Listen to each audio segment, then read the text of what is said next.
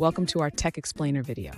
Today, we're tackling a common challenge that many developers encounter when writing unit tests.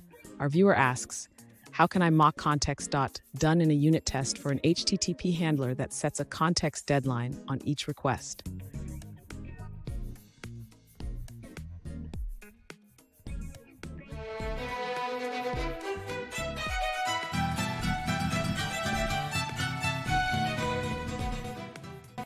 Welcome back to another technical video. Today we're going to be going through your question, going through some of the answers, and hopefully finding that solution. Guys, remember to stay just a little bit crazy and work through to that resolution. Now, let's get started. To mock the context deadline exceeded in your unit test, we need to ensure that the done channel signals when the context is done. Let's modify our mock context to simulate a deadline.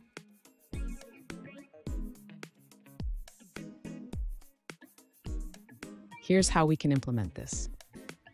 We'll create a channel that closes after a specified duration, simulating the context deadline being exceeded.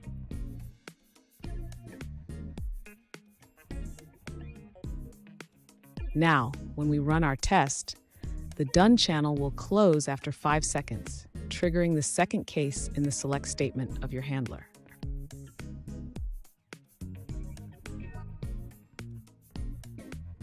Finally, ensure that your test checks for the correct status code.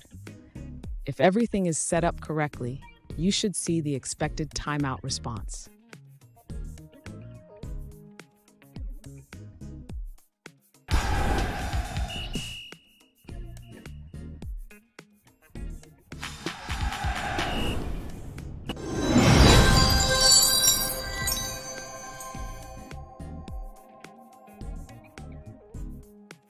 Let's now look at a user-suggested answer.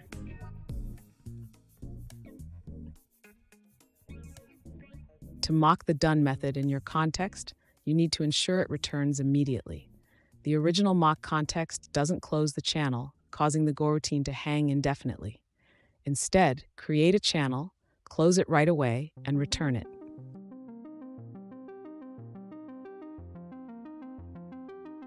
And that's it, guys.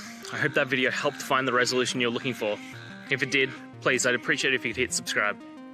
Until the next time you need more technical help, I hope you have a good one. Cheers.